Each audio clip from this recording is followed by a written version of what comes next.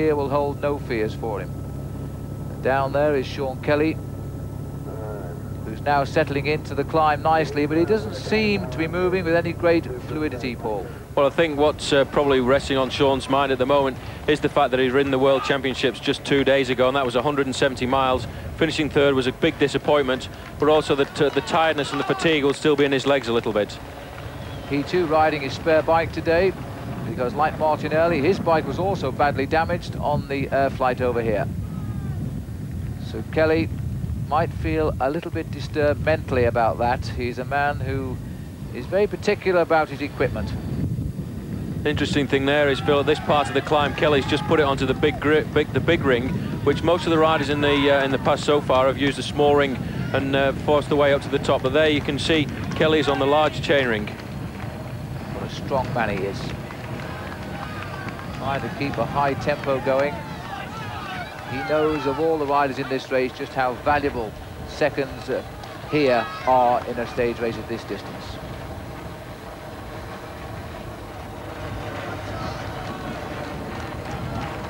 Concentrating the occasional glance up front just to see where the finish might be for Sean Kelly. Still plenty of strength in those big legs. 33 years old now, Sean. Let's go back down to the start while Kelly continues his climb to the summit. And this looks like the legs of Robert Miller. Robert was telling me today that he's never been to Dundee before, which is rather surprising, of course, because Robert comes not far away at Glasgow. He's going home tomorrow, but right now he's got to face the climb of the law. The man who won that marvellous stage of the Tour de France at Super Bagnères. While Miller makes his start, we join Kelly again as he approaches the line here now. Well, one would have expected Kelly to challenge Paul Curran, whose time has withstood at least 40 riders since he finished. Well, it's amazing the power of this man, because he's still keeping the big gear going around over the top as we keep coming around to the top of this climb, which a lot of the French riders here are comparing to a miniature Puy de Dôme. It goes round in a corkscrew to finish on the top of the law. So Kelly, how nice it is to see Sean Kelly racing on British roads. He's built his reputation in Europe, and we only occasionally get to see him racing over here. And now he's giving this one last good dig as he tries to accelerate round the bend up towards the finish. Sean Kelly trying to save a few seconds here.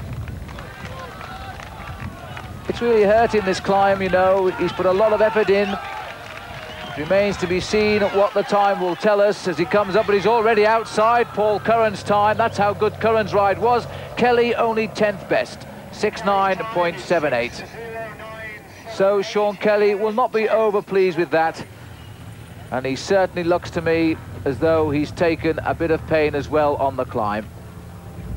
So the star of the Dutch PDM team reflecting a little bit on that ride. He's lost 9 seconds then to Paul Curran, and of course we still have Robert Miller and Malcolm Elliott to come up of the noted men.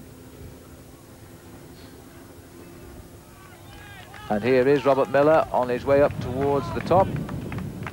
And Paul, you were with Robert Miller as his manager in the World Championships a couple of days ago. Tell us about that. Well, Robert was very motivated for the World Championships. Again, I think like Sean Kelly, he was a little disappointed with his performance, probably affected by the fact that the rain came down at half distance. Robert really doesn't like racing in the rain.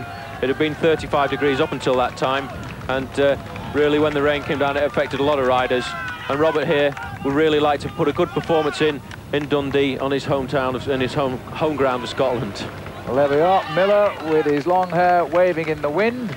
But as Miller approaches the finish, Richard has found Sean Kelly, who now has finally got his breath back. Sean, hard work coming up that hill.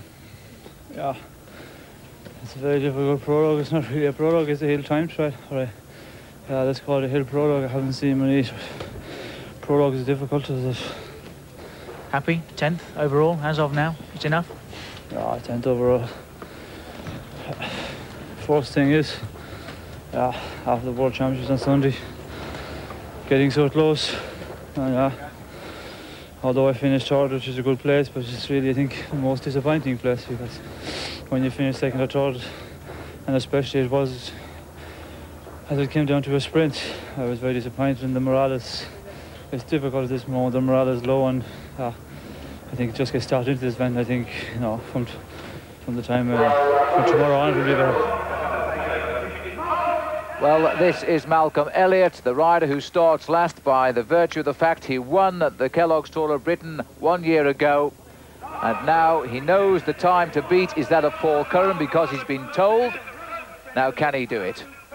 Well, I must say that interview there with Sean Kelly was rather emotional, and quite clearly Sean is upset. This is Reynolds finishing. 6:1.91, and Keith Reynolds has done a good one. 5th place at the moment.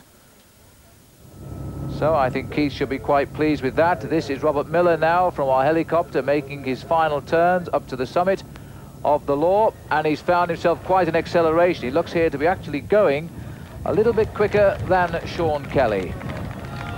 Well, if any prologue in the world could have suited Robert Miller, this is the one, and he's really fighting all the way up to the top. It's a difficult climb to judge, as Sean Kelly said earlier.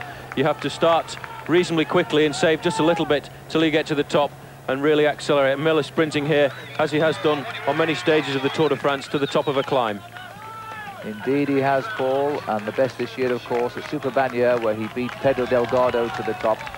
This time it's a Scottish crowd cheering him up, and of course Robert Miller, the only Scot, as he makes the finish line here now. He's still got to beat that magic time of 6 minutes by Curran. He's not going to do that, luck. 6:7.92 for only 11th place then.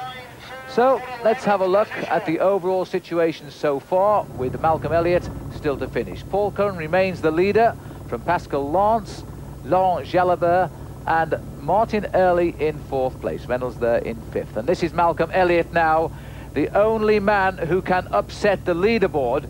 And Malcolm Elliott, like Paul Curran and like Keith Reynolds, a former British amateur hill climb champion.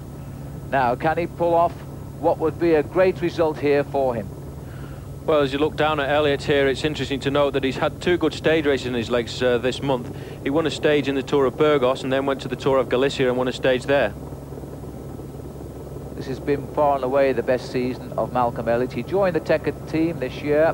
He won the points competition and 2 stages in the Tour of Spain.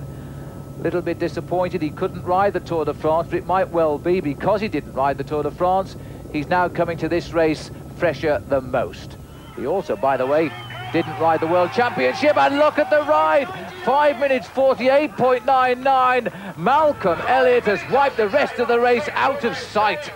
I'm not surprised he could hardly get off the bike there. He's completely exhausted himself, but what a ride by Malcolm Elliott. He has gone over 11 seconds ahead of the next best finisher, and that will be Paul Curran. And there's confirmation of that. Curran is 2nd, Pascal Lance is 3rd, and Jalabert 4th, the 2 young professionals from Toshiba. And we have Brian Walton 7th, Mike Wilson gets 9th, Phil Anderson 10th. Listen, that's yellow now. Is anybody going to get it back off you? Well, I think it's, I mean, I can't really wish, well, I mean, I wish for a repeat of last year, but you can't expect it every year. It's the hardest thing ever to, it's hard enough to win a race, but to keep the title is going to be even harder still. But obviously I think I've got the form now. It's, I knew today was going to be a good .2 form in this race, and I really psyched myself up for this. But we've got a strong team, and we've got some hard countries to go over, but yeah, I feel confident now. Having won this, I don't know what the margin was. What is the margin, do you know? Enough. Yeah, as long as just keep it that way till Westminster.